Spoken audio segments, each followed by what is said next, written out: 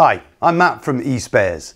In this video, I'm going to be telling you some top tips about how to get the best out of your washing machine and to prevent the possibility of a breakdown. Now, these tips have been accumulated over many years from our engineers who have dealt with common problems with customer appliances. Now, the first tip is to do with the detergent drawer. One of the main problems with the detergent drawer is conditioner not siphoning away. I'll just take the drawer out to help demonstrate. Now, the conditioner not siphoning away may be due to old and thick conditioner blocking the siphons here, but it's more likely to be due to mold building up at the top of the detergent drawer. Now, it's very easy to deal with.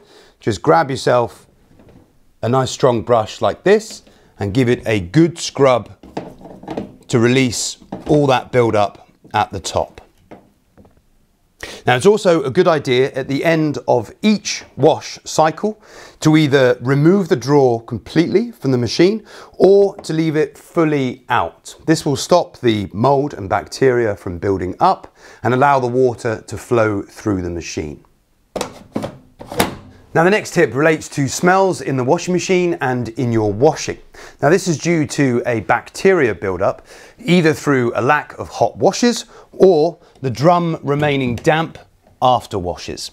Now, you'll see a buildup of bacteria and mold in the door seal as well. Easy enough to clean. Give it a good scrub with a brush, getting rid of all the loose material.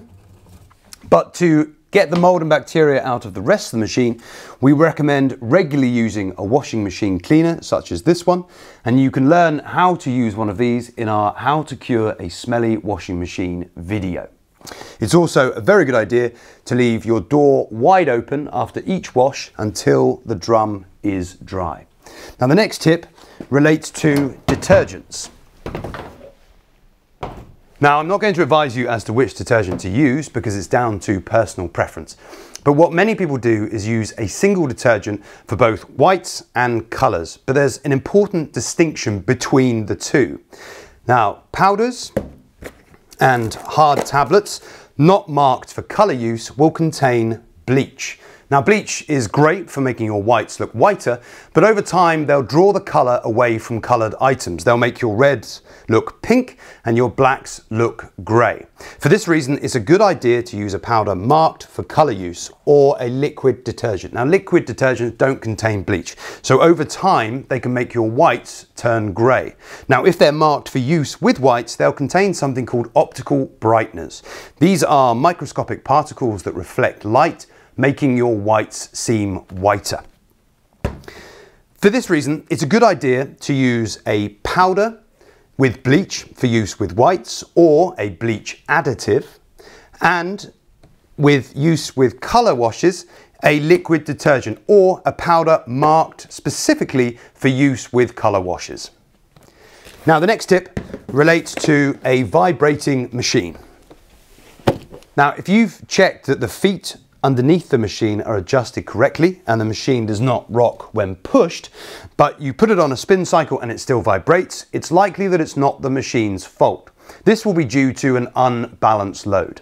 If you're putting heavy items in with light items, the machine finds it hard to balance the load and starts to vibrate. So if you're washing things like jeans or towels, it's a good idea to group these items together when washing, or put enough of them in to even out the load. And you can see more details and information on this problem by watching our How to Prevent a Washing Machine Spinning Noisily video.